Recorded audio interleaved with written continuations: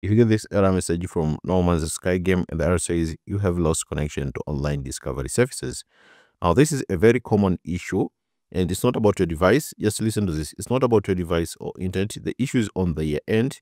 The online services are experiencing a problem and usually occurs when there is a large wave of players.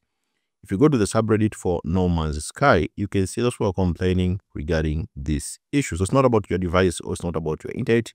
It's their problem. It occurs when their servers are down.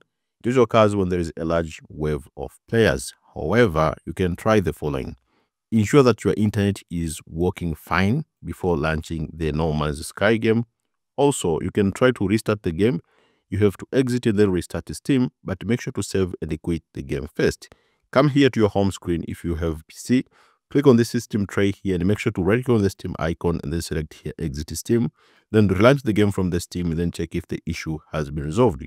Also, there have been lots of reports that these antivirus programs sometimes can block connections. So just listen to this.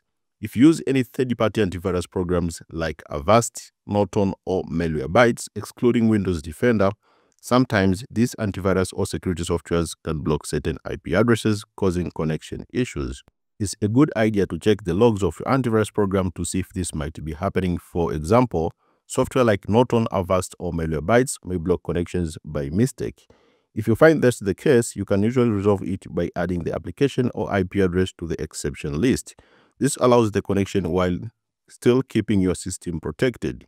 Or you can temporarily disable them to check if they are the problem. So if you use any third-party antivirus programs like Avast, Norton, or Malwarebytes, you can try to add them as an exclusion or try to temporarily disable them to check if they are the problem. And this can help resolve this error, say you have lost connection to online discovery services. So make sure to follow these instructions very carefully.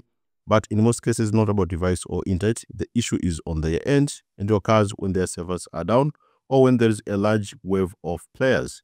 Just wait for a few hours and the issue will resolve by itself. In the meantime, try these steps that I told you and they can help you resolve this error. Thanks so much for watching this video and see you next time.